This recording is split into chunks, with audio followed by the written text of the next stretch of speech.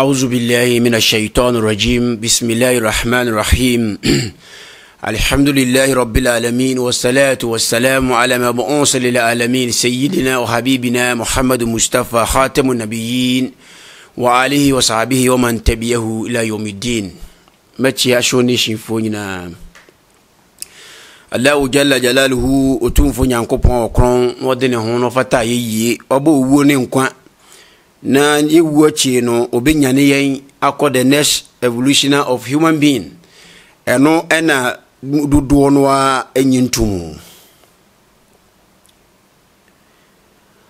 ene teachings ya mebi eye menua oba bi a o US e fen Linda Michelle nchirachirasi US ohwa na ladies ni bia frɛ na wa kire se o menya odo e de ama okomsheni ni Yesu edozo pa yi but we need the question ka ho a osemi explain ema no ansa na mekọ menua ba Linda so no ma me address issue kitua bi before say mekọ ne teachings ne so mon fam papa but nti osemitimi kasa ayi teachings ya me yekoto so nation efa minua panyini Muhammad Awal manya course a habi no comments mo so habi ama wo mo ko comments no but ma men ka asem we nkire Muslims you see say mo fa ne say those scholars no wonum dibre bia wonum wo school bia wonum akọ enti mayenka wonum asemo a is a lie pacho muntie mi yi pa my ba ko do frame fi US plus BB de wi anon me kasa no e ma me hwa na e kosoro ntimi kate no kra mesre mo se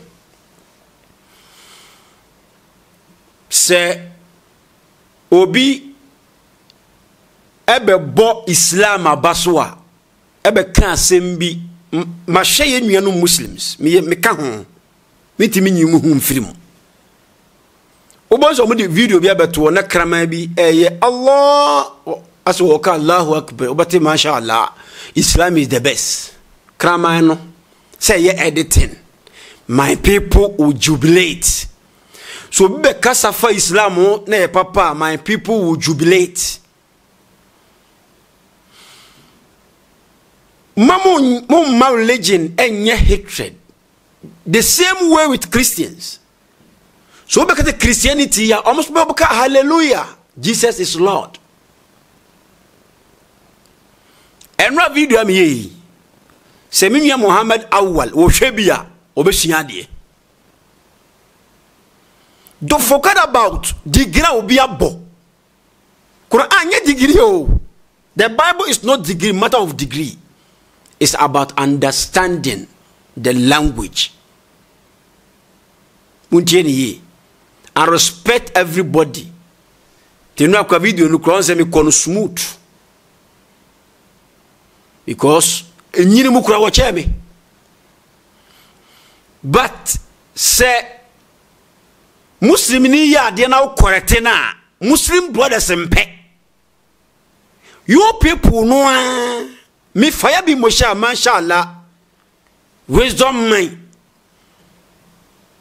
ada bi moshe do nyini pa me fire Christopher sofwa oh this man is intelligent asofo nyini pa omonya nkofo e ma amene nkofo papanom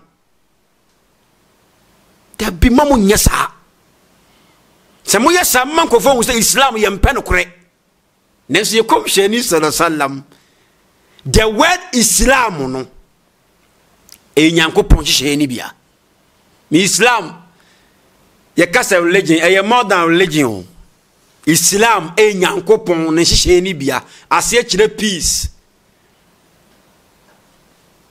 unti asem ni yi ba mo aha mo no so mo ye awal fans for me come ye fan bia e ma na nya wanwa se nipa na mumu no oye comedian wa say na all correct. I will continue to correct my people because say efie ni nya abontisi ni bowura ho a ebe kan nyina nti mesere mo se wo hweso na eya wo ya menhwe me video because tie edi enti ena Mekens epamo Muhammadu sallam eko Medina edi enti ena John chapter 7 yes Christo dwane ko ye no mbeso beba nikrofo no edi enti a edi enti na Ibrahim nyankopɔ ka se onfiri na jafie ni won kwa asase ne so adentia so mo koye na mo ka se o dia mo ye no ya enko mo nsi na mo nsi o mabo emna komisheni nyan kremi to be the prophet na make phones ensi ni form you are amin wasadikin we gidie no no kwafo o kremu to prophet o ka se abosom ne nye o mo say hey you they will kill you Mishebi Moshe Europa ko emna na me ni ohimane benamo ejira bi Moshe supano kwa comments mashallah o ye nyankopon ase nyankopon na yiwo ene de me correct de ma bi Moshe anu ye din no a you are deviating. Why are you deviating? Insulting o dabe me kan me bi me kas no me kai pa o me say scholars me be ko mu nsem no mu pa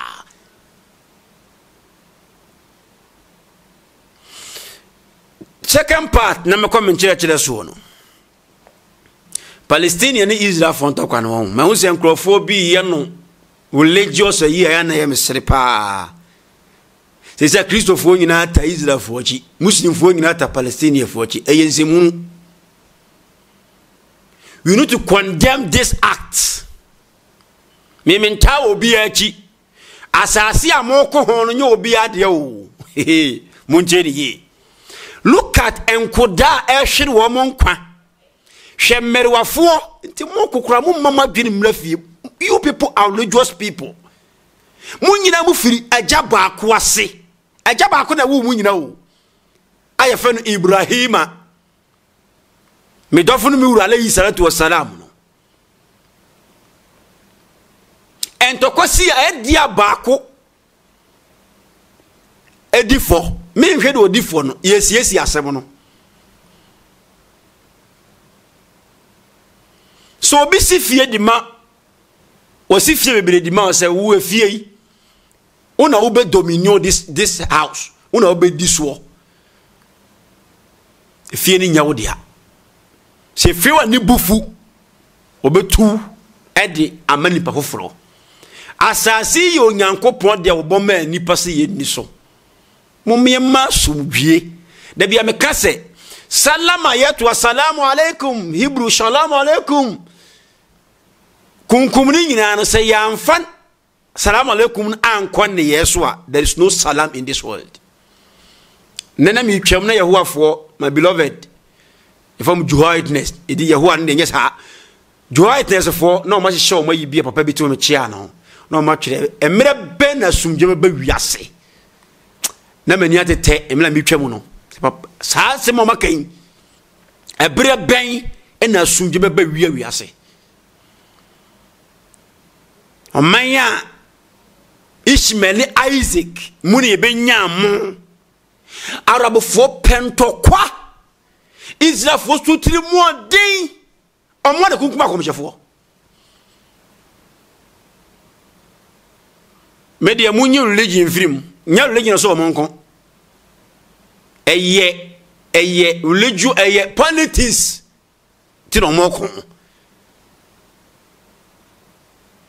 yesu eye Palestinian for na shase e ko chi Israel for e na omo sie na Israel for buafu ko chi ni pa eden we see there be assemble be a kabi me say nyankopon aka ne Quran me say wo mo ye basa yafo no ompe o masem.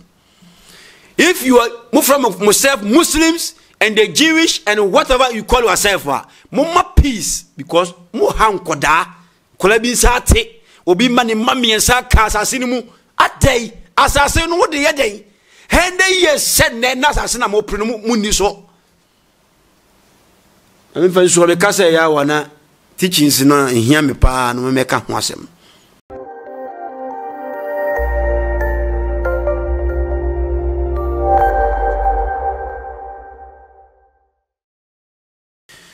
Minua ba Linda asem me beto ani me English nye na makinkan bi. Was a good morning Shaw Nation. My name is Linda from US. I start listening to your teachings. And I can see something new. I love Muhammad sallam because of the way you describe Jesus and all the prophets. I love Muhammad because of the way you describe Jesus Christ. He is a Christian, but now he loves Muhammad because of the way I describe Jesus. I ask this question. I can be a Muslim and it is no problem, but explain this to me. Jesus said the Holy Spirit will come after him. Muslim said it is Muhammad. Prove to me, I will become a Muslim. Thank you very much. When Minyan ba Linda the question, me baby ano. First of all, Minyan ba Linda, me aha me tie no, enyo bi be convert aye Muslim ana Islam tina me wa. Me be yi wasem na no pa. The reason why I'm here to make people understand the concept of God, to know God. Now was someone when yai anko we enemy motive pa. We can convert people to Islam. We can convert people to Christianity. We can convert people to Judaism. So they will leave because it is useless to convert people to these religions. That's why Abraham bin Moshe sorry and people follow him because almost on their kind of correct because why you fed up. Religion and to become a Muslim, you Muhammad Quran, you are a Muslim. Ne Muslim yankan ya no e wo se edadie asumdue e ma asumdue ba asase so ne Muslim no ene Islam na ye ka ho asem no every prophet na de man wi peyo anya di Islam ene Muhammadu Mustafa sallallahu alaihi wasallam. Minister, you are a Muslim already. Everybody is a Muslim. Dia kan say ye besum Nyankopon ba ko pe na ye di ene mabutu fama mano eno na aka say ajanka hiya sikana mani bia you are a Muslim. Nipa mienu kura kona pata you are a Muslim. You feed the poor you are a Muslim. Nemo die hiya ne say ye be hunu say Nyankopon ye baako. And then the core message of all the prophets to know God. Enti Mrs. Alinda, thank you for your question and busy the line Nyankopon mo ye be try. Ya say Holy Spirit na ye Muhammadu hu asem ana ena ne do me do Yesu Kristo eka ana say na ye mframa bi say de asofo no dia kire ye a ama yente ye hu ase no me sha se a sa topic we no Muslim and Christians yakon wa che eye centuries because of say Muslims are rejecting the Bible, speak and feed the Bible. No, the same way the Christian insulted the Quran. We see Quran in free Yankopon, we see Bible in free Yankopon.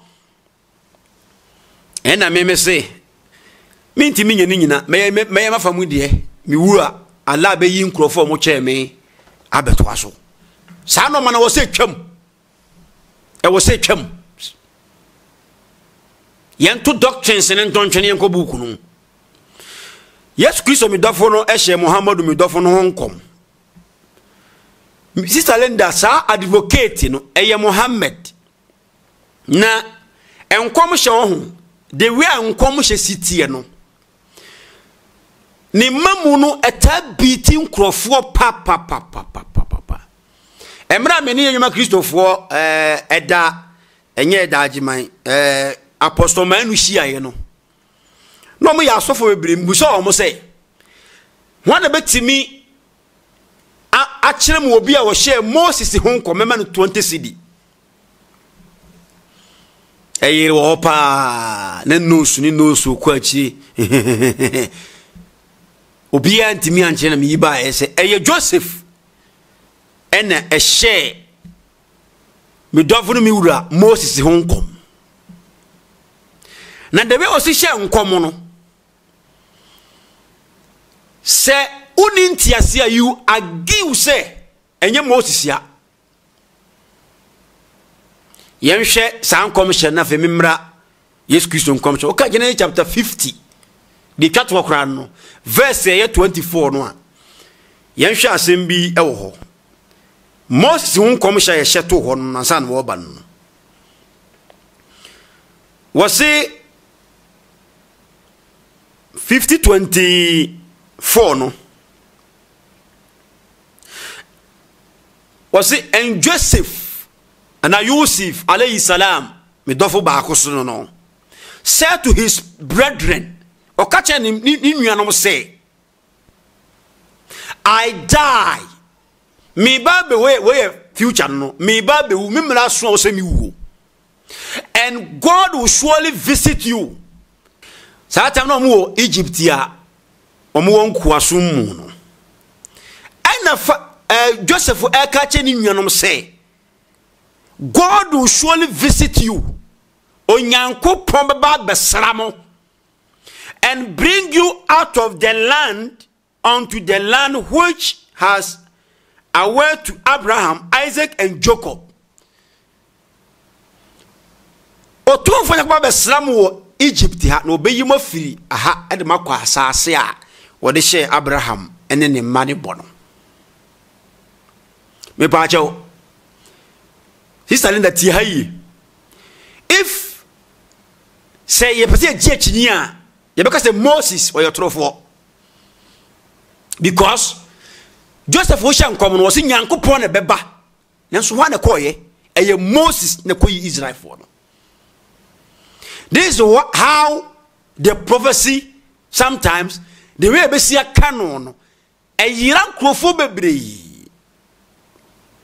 because I was nyankopon ba be yi me le fe onipa bi na ba I reject him nanso na Joseph kasanyansa adwene mu asem kire se otumfo esoma ne chia me a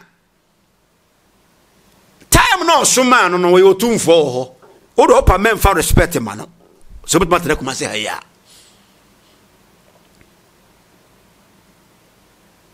emra Moses ko ye no this prophecy ebamu emra Moses ko Egypt no onyankopon nam no so eyi Israel fo no efiri Pharaoh nsem he na bi Moshe kanse hunu fa ho no ma so sa de video bi aba to channel be sa bam e bi after this Yes Kristo mi dafo no hye Muhammadu mi dafo no nkom no wo se mebusa agya no pacho mun teachings mun share teachings mun share mai na ebia ombedi akiri wo se mebusa agya no na wamamu otigina fofoforo na onemu betena da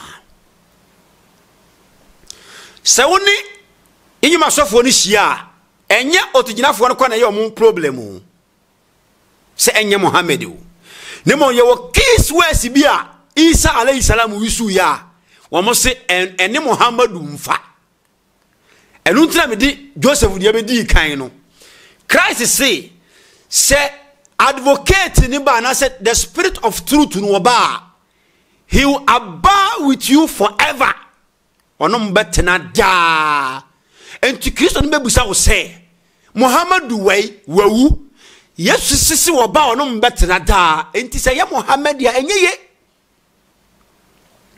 Isalenda no be o team. You get the point I'm emphasize here. Bravo. Asem na make o bacha utie. Advocate na wo ba no. And I say the spirit of truth no. Se wo ba woni yen betena da. Sa na excuse to kan. Enti se Muslim focus eye Muhammadu a Kristo ni ntiase da.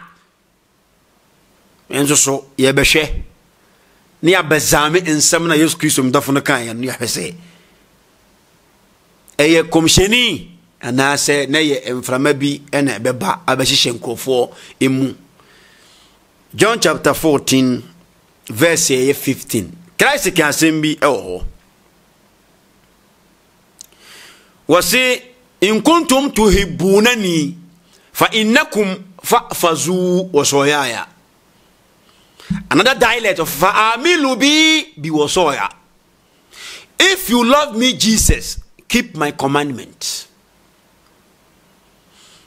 Obeshen komunti wodi kan edi akire ummati masihiyin, all the disciples, all the Christians say, if you love me, Christ, keep my commandment.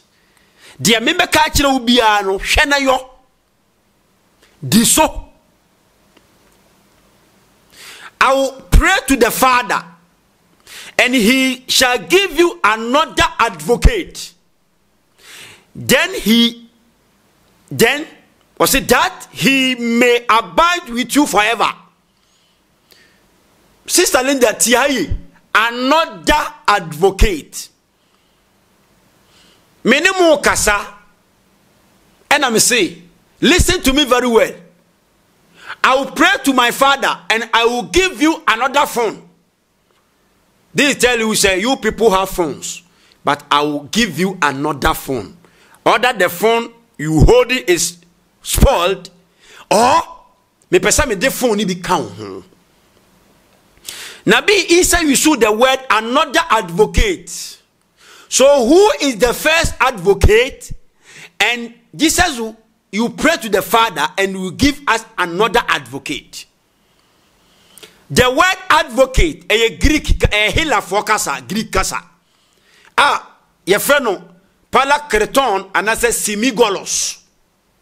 Now, the meaning of advocate, the meaning bakone counselor, apostle, defender, helper. Which I will say, yes, Christo eke nipa huasem obebenachi. Not a ghost, not a spook, not a spirit. On spirit yankasano. I will say in that time, near church the word ruh and now ruha emu. Greek pheno pneuma and as a pinofma spirit. The concept of spirit a beating kofobebri. Enti advocate yes Christo midafono eka ne ho asem no. Who is the first advocate? Yankosha Bible no. The first advocate, you know, said the first ni nipa dia, the second will be a human being. So first ni ensure, the second advocate will be ensure or water. The first advocate said onye nipa dia, and the second advocate will not be human being. 1 John chapter 2. I think say a honor. Okay, noa. Wasi ya awuladi uktub ilaykum haza. John kasa oso mimma anse nya John asuafo no nso wose mimma we ye kasa nyansa because o leader ntia mimma me twira we abremo lik haza likay la tuun na ma nya bone wa in ahtu ahadan ne so biya bone a asem mechirem. So be a bonia, we have advocate with the Father, Jesus Christ, the righteous. Isa Masihu Bar and Abiru. John say the first advocate, you know, is Jesus Christ. And Christ say, "Me na another advocate will come." He will be a human being. Everybody will agree with me. I said, "There's some bluff for papa." Ana, hey, Uncle Pon, there be a monk and or the bluffisham team. Tiasemio. The first advocate is a human being. Automatically, the second advocate will be human being. And John, the disciple of Jesus, has made it clear. Said the first advocate only Jesus Christ midafono. So second no ebeye nipa onya honhoma yemfi ya ni hunu. Na ma menkyere m sesa moye bone a enye se John ebeto che se o so moye bone do kire o mo ne se obi bia ne wure be fi ne ho obedi nsem hunu bi achi no onkai Jesus Christ the first advocate ne nkyere no ena o se wo kai wo oktubu ileikum every se obi suro nyankopon a omfa obeyire mon kai Yesu nkyere na wa anye bone na evi mposa wo ye bone no akai se nyankopon soma Jesus Christ the advocate. He said, "Oh, dear, ma, so we are born to Diama or Debbie, a demon chess or what didn't some number and a bed Diamao. Because will be Demo, yes, with Demo Bia.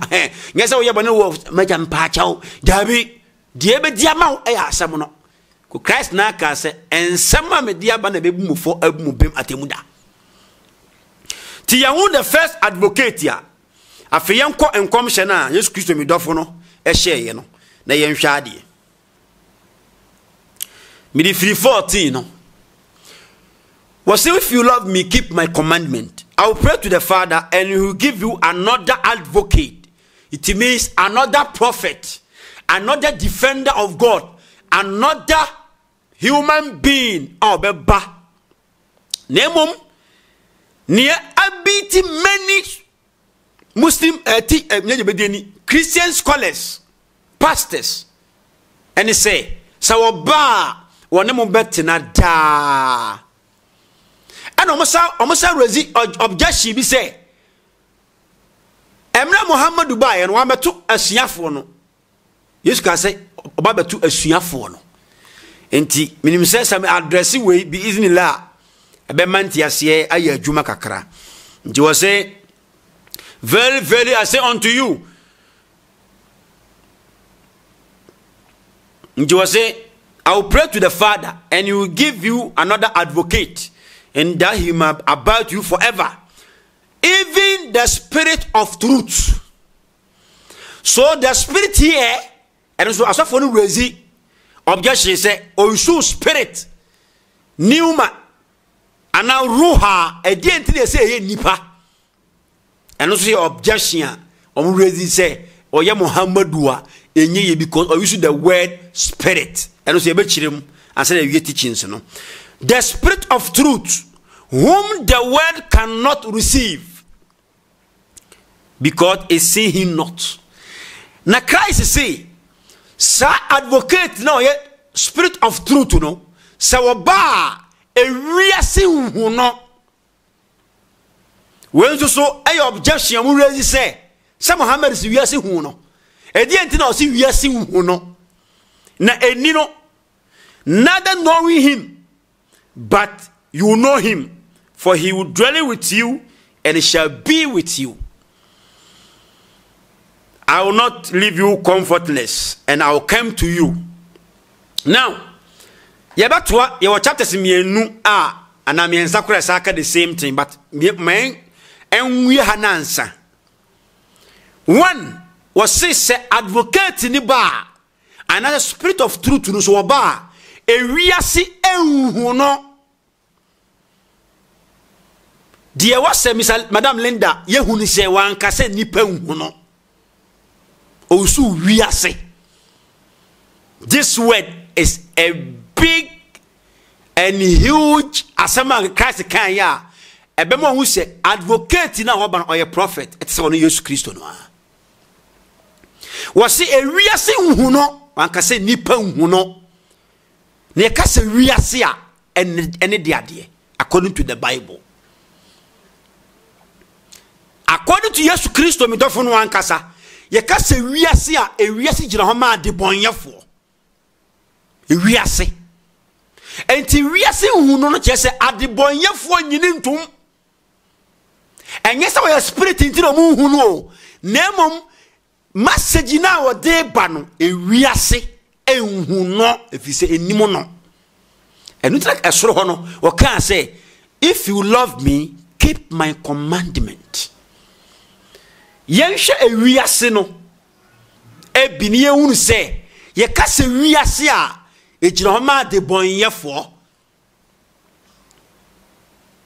na se komisheni bi ba wo mu hunu ye wiase fo no they reject him say your spirit there I didn't know see wiase hu no wan ka se nipa hu no yen ko hwe wiase no se ukan John chapter 1 okra ebi wo ho ukan John chapter 1 verse 10 madam na tia yi yesu say advocate ni ba ewiase enhu no wan ka se nipa enhu no ewiase no gire ho ma de bonyefo no na komisheni bia ba ewiase ne enhu no Yesu Kristo oba ya ne munti asembi John chapter 1 verse 10 was say he is in the world and the word was made by him and the word knew him not na owo wiase na nso wiase enhu no me ba jo Yesu ni ba enhu no enipa ne tonsa didi adebonyefo tetinteso ogu no so meaning omo kan nteso no cheto omo kansem ebe ma ye buo no kumfo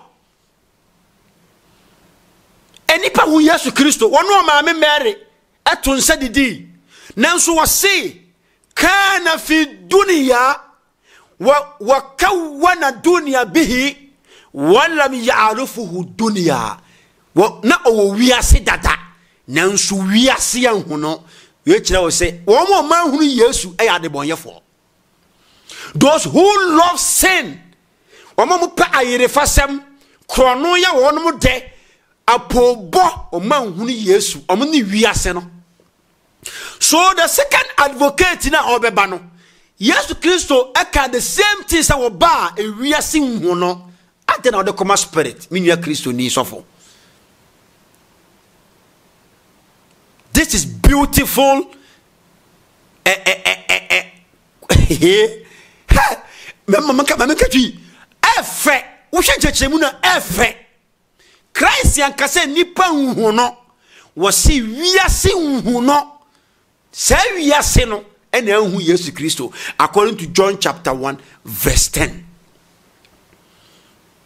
Nanso Christ ba nipa hu no Muhammad ba nipa hu no nanso wiase fo no o mo efo mu wiase no ma hu Muhammadu to ka Quran ya so kom sheri on sasa wo kasa wo no mo hwawdi wo mo hwaw nanso wo mu o Quran nim e fafrede o Quran nim se wiase fo ni hu wo jira o ma nim pa nanso wo mu hu ena Yesu Kristo kan ye se wo ba e wiase hu no wan kasa nipa hu no nipa be hu no na mo wiase ejiroma de bonyefo nde wonu mu hu no ma me fa chapter ba konka wiase no ho na me mra other side John chapter 17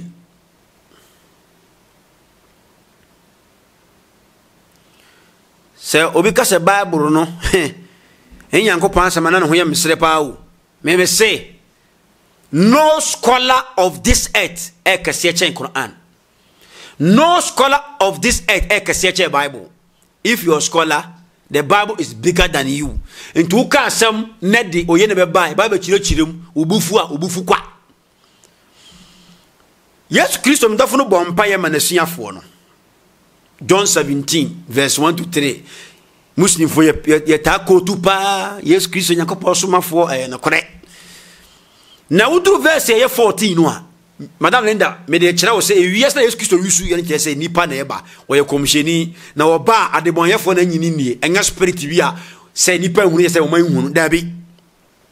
John chapter 17 verse 14 wo say I have given them your word. Yesu Kristo e bom pa ya manasuafo no na wo ka kire otumfo nyankopon se me de won sem no mama masuafo no and the world would hate them. Ne wiase betai won. Me pacho adana Christ yanka say nipa betai won. No ka wiase. E wiase ejina ho ma ade boni.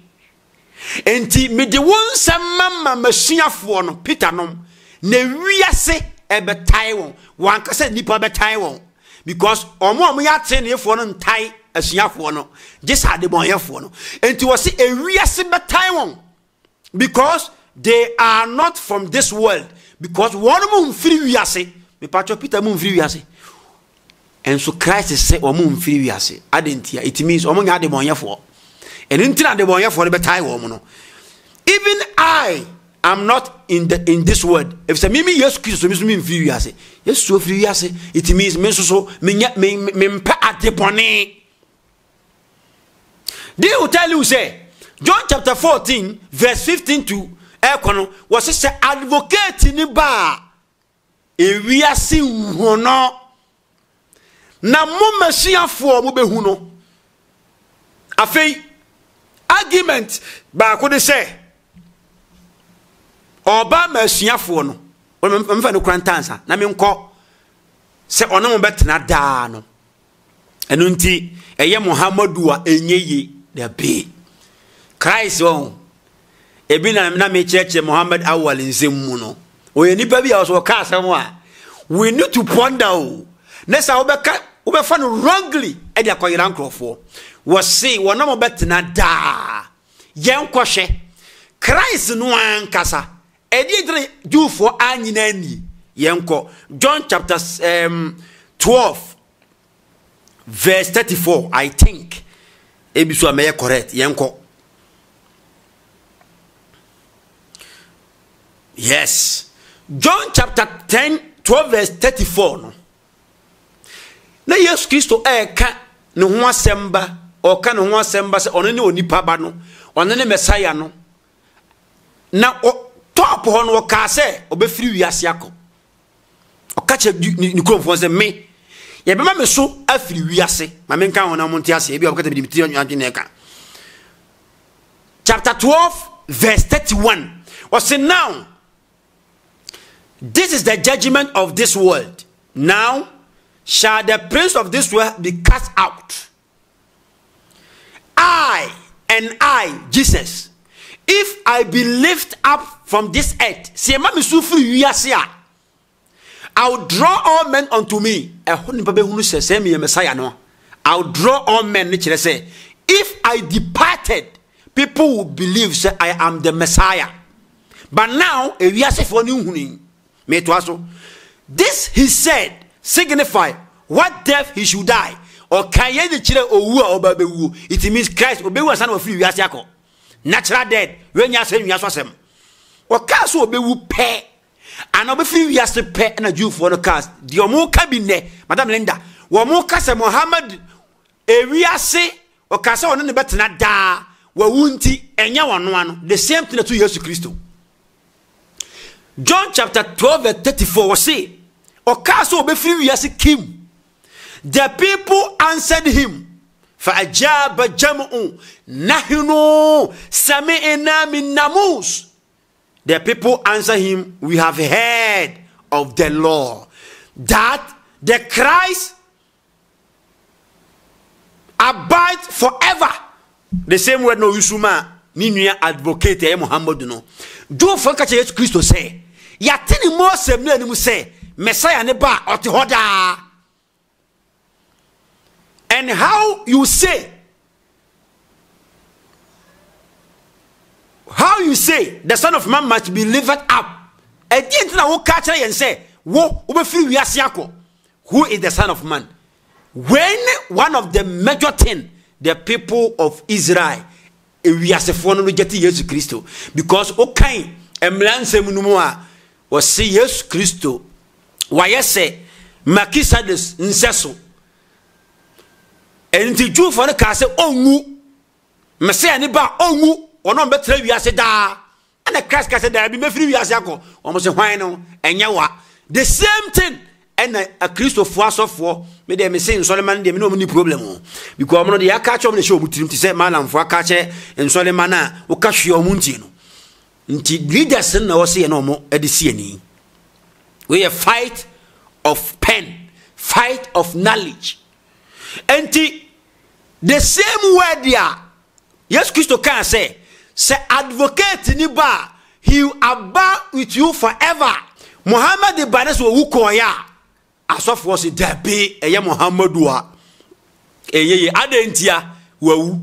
Yes, Christo so the same thing. No the children say oya Messiah no eye. Allahu Akbar. Asamono sa ya cleo. Madam Linda, any ya de bi awon tiase onto de focus na bi ya video yi asem na ye de bo Muhammadu say advocate no enya wono because oba won ye betina dan the same thing ena mo de bo Jesus Christo because me ansam say Jesus Christo oba won ye betina da na ye ka se obi ni weti hoda any sen Jufo na antiase asofo na nya antiase nipa desani bia ni ho ba wo no betena wiase wi da nanso so empanyumfo se keterema wo yi empro kwa me nkuruma wu enso wona yete woda da bia kai no ye hu no adantia ne nyoma obeyeye so so nyankopɔ soma akomhyefo no a wono bu ye nipa they will die nanso so omotinkwam da because worse na omode bae no ho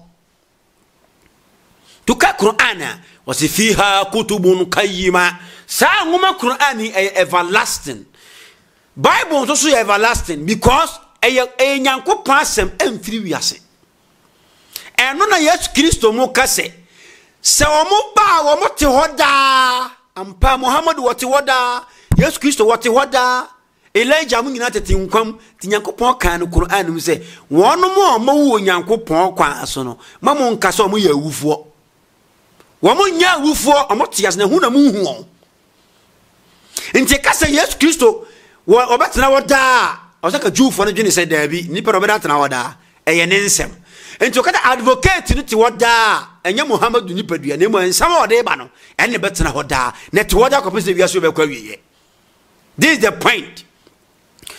Afei yenko other side baby I was say e was say enko beto asuafo no na Muhammadu ba na asuafo no nyina awu enti ya Muhammadu onyeye oh yenhwa asem bi wo Matthew chapter 16 verse 28 yes Christo ka asem bi na o preach nipa atwa ho hia was it truly I tell you some who standing here will not taste death before they will see Son of Man coming in his kingdom. Christ say enipa bi jina ha wono nso owu onhwe kopum so mbanwu so onipa ba no eba ne maye tosumi no oba ne kingdom me ba chawo yes Christo kan 2023 years ni Peter mu nyina awu asiapo na mu gina ho na o se ebi nwu no o mu nyina awu enso mu se Yesu Kristo no wo mai so se wo di we bo advocate ni say Yesu Kristo ka se wo ba beto asiafo no na Muhammadu ameto asiafo no ntinya wono a Yesu Kristo so ameto asiafo no nyina mu nyina awu eye kasa eye nyansa kasa because disciples no mo ho no so mu mpo na se advocate ni ba beto nkrofo ma gi Yesu wadie awso mo gi ni tum asiafo na gina Yesu nkyɛn na wo se obi nso owu ohwe no behu ni maye tosumienu no so mu mpa Yesu Kristo ba ne maye tosumienu oba beto a Kristofo a wo no mo ati nkwam a mo so ye ni suafo te what Jesus tell you when asemo Yesu Kristo eka nyese wo ba beto imprempremfo no enti enye advocate ye Muhammadu a enye yi we kakra ye dia ba John chapter 14 15 and 16 ni kono afi yenko John hono mo a chapter 15 verse 26 Christ aka advocate ni wasem wo yenhwe asem bi e wo hono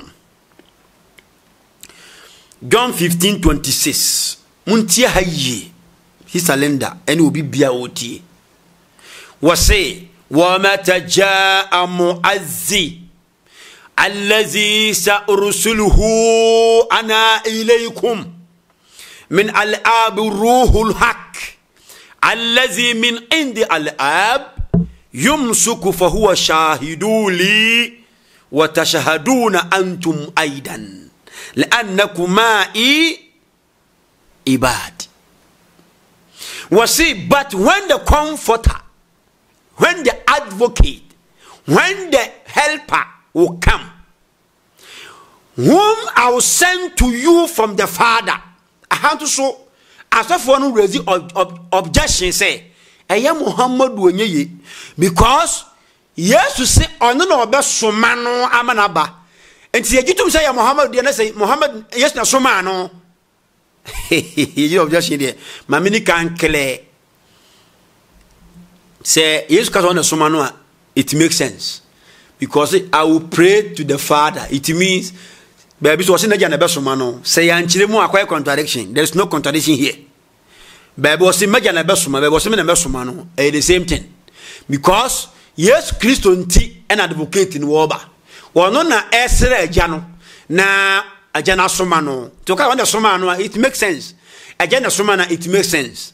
Yefen to wenya simbia. But was say, even the spirit of truth, which proceed from the Father, he will testify me.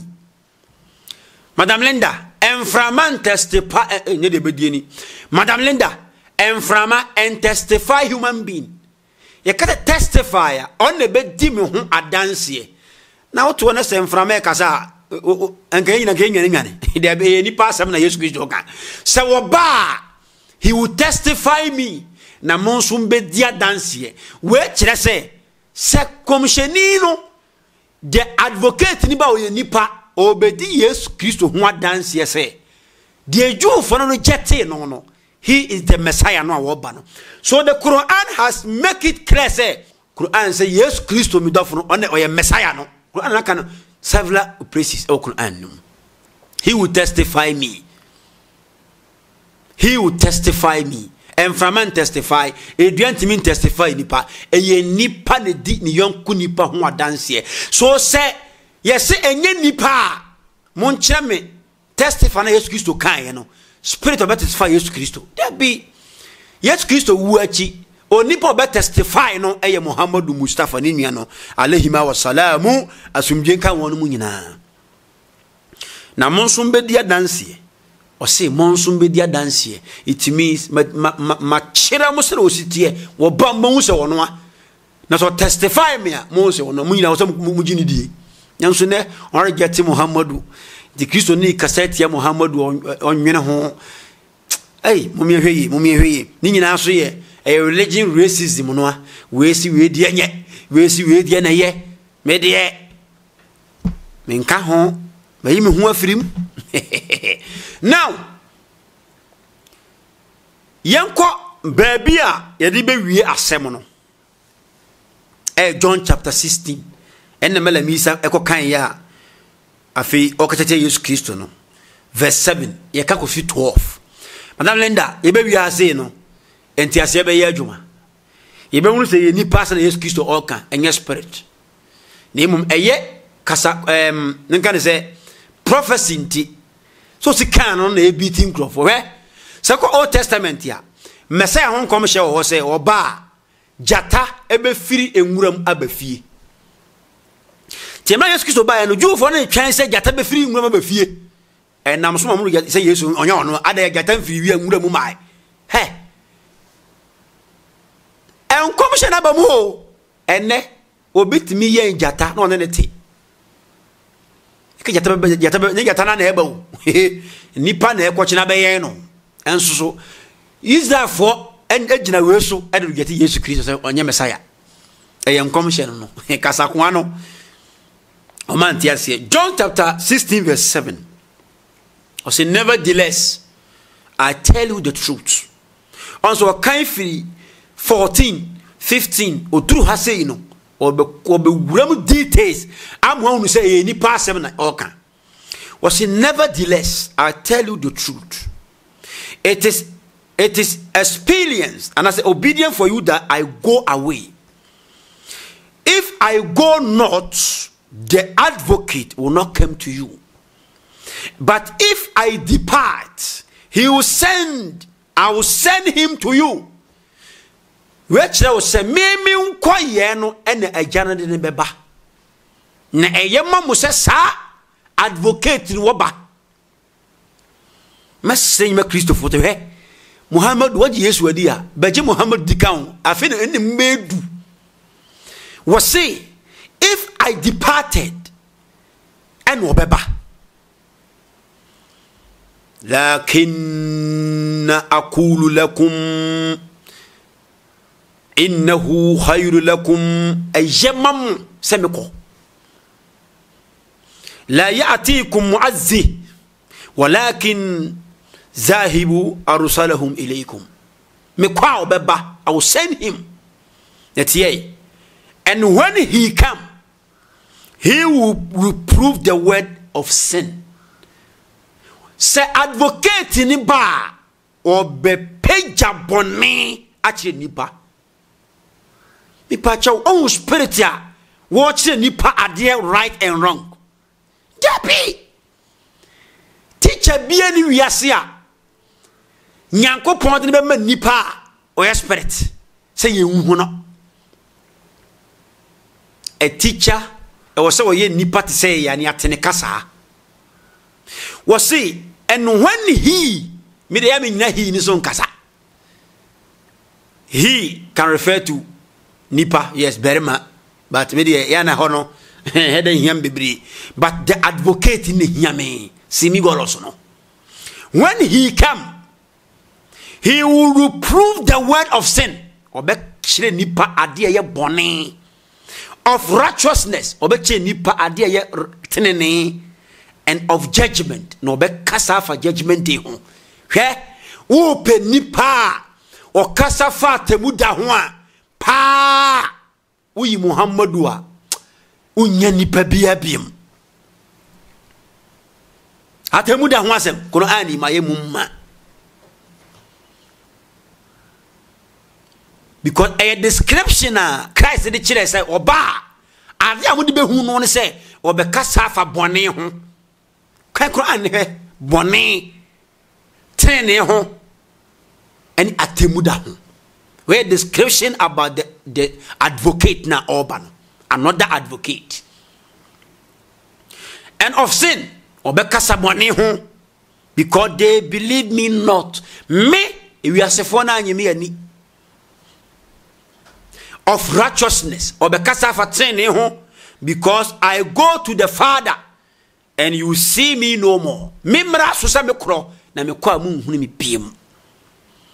We hunu me biem yi ye be ya won chire future segment of righteousness because I go to the Father and you see me no more. Of judgment because the prince of this way of the word is judged. Me suma me ma de bonyefo no. One ma judge me say me papa. They rejected me. So I was me call na advocate no ono so ba. Muhammadu wo de yankwai. I have yet many things to say unto you. The first advocate in Kasa Yesu Christo mi dofo no was say me won sembe bra. I was me kame chire mo. Inna li amura kathira aidan aqulu lakum walakin la tastati'un an tahtahmilun al'an. Nasamika munti min swani sesei. Which I was say eno nyame media. Enye me ena meka sansem no. Howbeit when he the pronoun no the spirit of truth is come, he will guide you into all truths. Pacha munti hayi. When you have spirit yanyayi, when he come, the spirit of truth, the advocate, when he come, he will guide you into all truth. You can say guide there. It means truth, and he will guide you into it. Sana komshafoni nyinatie ombeba no na nipa sai wo machi and he will guide people to the right path. It is a human being who guides people to the right path. If somebody or baby no wayera kwanya nipa a wonim kwan na be kire no spirit mtimi jense fa ha obeduane kura enya de betumi asie obiane me ya adwene. And was when wa amma mataja ruhul haq fa huwa yurshudukum ila jami' al haq, for he shall not speak of himself. O akoma spirit ni akoma onka samfiri wono ana koma mu anase wono ani pem no de be kire mo kwan no tiasemni yo wasi la li'annahu la yatakallamu bin nafsihi bal huwa ma yasma yatakallamu bihi wa yukhbirukum bi mur'atiya tihay, for he shall not speak of himself, but whosoever he hear or waso ni obetie no that shall speak and obeka, and he shall show you things to come. No the normal bebre baba for the becheramu ti wonsem bebre nakopɔ de ma komsheni Muhammadu e wo Qur'ani mu where description e bechera wo se nipa na urban oye nipa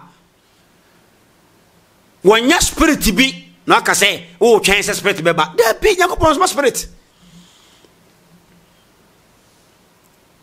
muntie ni o afi ye to so o say he shall glorify me. Wanonna wobeshemi animunyam. When the another advocate come, he will glorify me. Annahu sayumajiduni. Now, metwaso.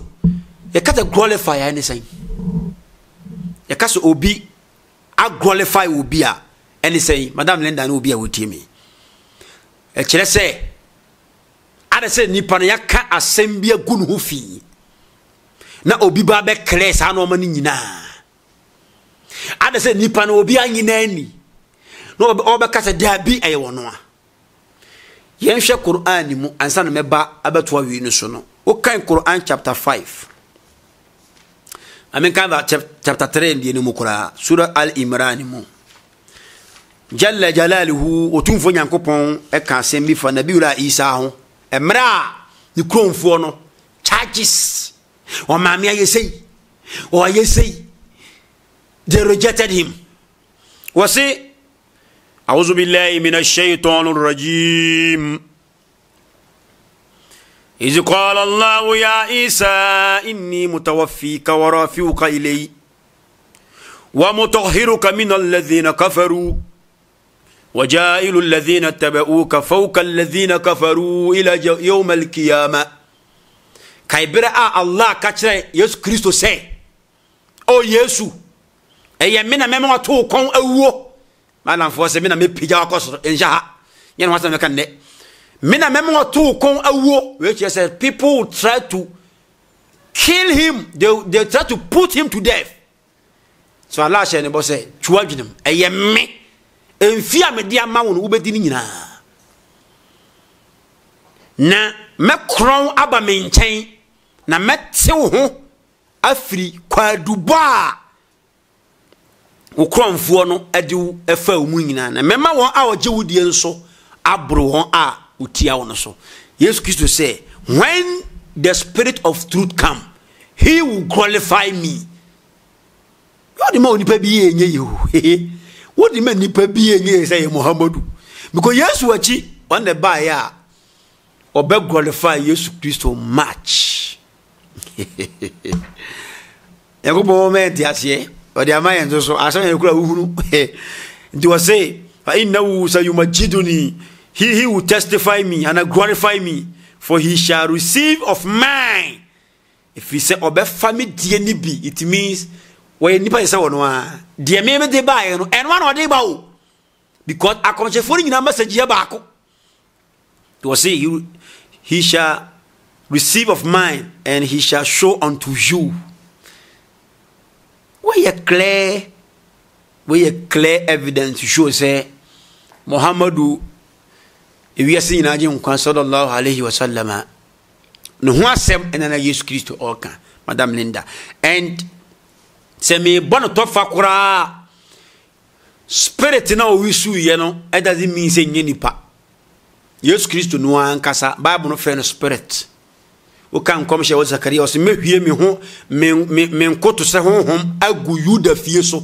Yesu Kristo hon kom hye no. Yenti Yesu honhom man ne se ensem na o de ba no. So you can't touch words. Words is that for kwafeno ruha rohon, because you can't touch. Yesu Kristo kan John chapter 6 mu o kan 63 bana o say ensem a me kan eye honhom ne nkwa. Nti advocate ni so your spirit awo ba, it means ensem na Yesu Kristo di ba eno abi no de ba. Now there's no doubt to say sanya doctrine nke nipa ni kwase ke yakosa asem yi nkura. We kakra bia me di bayi mi nua ba no asem na no na aboy nyina me kono me ka kire muslimfo ese se obi ka asem na who adwene se o ye high person. E we say hana who so ye high person. They will di mu pa and will be osro nyankopon e wona komam kokuom. No scholar is bigger than the Quran. Even the Holy Prophet sallam onya bigger than the Quran. If you say nyankopon asem afedi omo se omo ka se Bible no nyanko omo se ebi samo ka se ebi e nyankopon asem ebi e ya komhwefo asem ebi e writers ya minimum ni problem bia the same thing. Quran e nyankopon asem komhweni asem no so ebi nya wonoa ne mo Bible no mo ka bom baako enti na mo oni abere Bible so no na wo separate wo die no tieriye. If you say, "Okay, Mabona, yes, Christo kono ohundia bi e komodi no eye katovim the writers et se obi ka se sami etum mete se papa se komsheni se as what ya bi na ade na so obi twere yes Christo ho asem na fe yes Christo be kan ya red letter wo se ndi e nyanko ba asem me di masam nasi meba bi moshi so mi finisu a mi nua bi bisa question say me nche no baby a resi no edi party of $2,000 mi nua question me hunu $10 ndi nyanka kro hia che me mu hia che me nti se mitimi ansan nyankopon tumi mu mitimi ansan wa fakoma nyanka na o monkwa mu nyede na me ansan so bi izni la ta'ala quwwatihi wa assalamu alaikum wa rahmatullahi wa barakatuhu.